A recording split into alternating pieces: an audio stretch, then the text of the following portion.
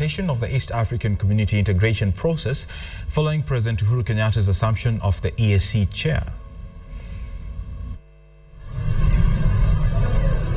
The 5 East African heads of state have met in Kampala to, among other things, sign the East African Monetary Union Protocol.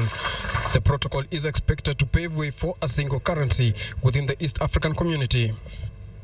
The only weaknesses is in implementation.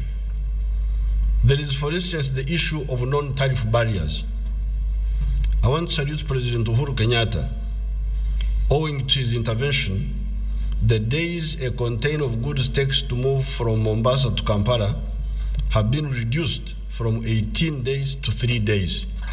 The ceremony that took place at Kololo Independence Grounds also saw President Uhuru Kenyatta take over the EAC chairmanship from Ugandan President Yoweri Kaguta Museveni. Rwanda was supposed to take up the one-year rotational chair but declined, citing a busy 2014, a year in which the country will mark the 20th commemoration of the genocide against the Tutsi and the liberation anniversary. We are all responding to the imperative of our times to expand our respective national capacities, while at the same time integrating in order to optimize our benefits from economies of scale.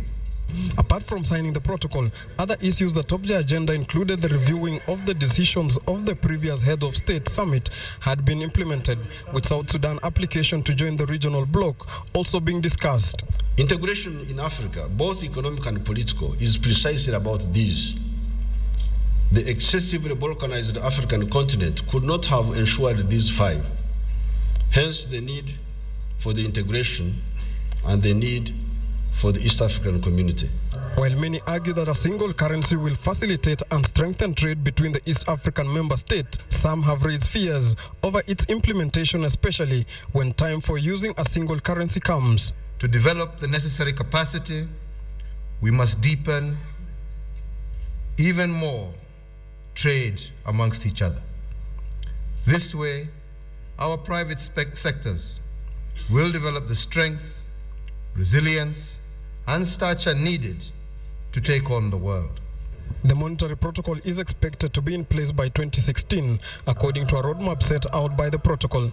It will operate until 2024 after completing its preparational mandate and then given away to the regional central bank.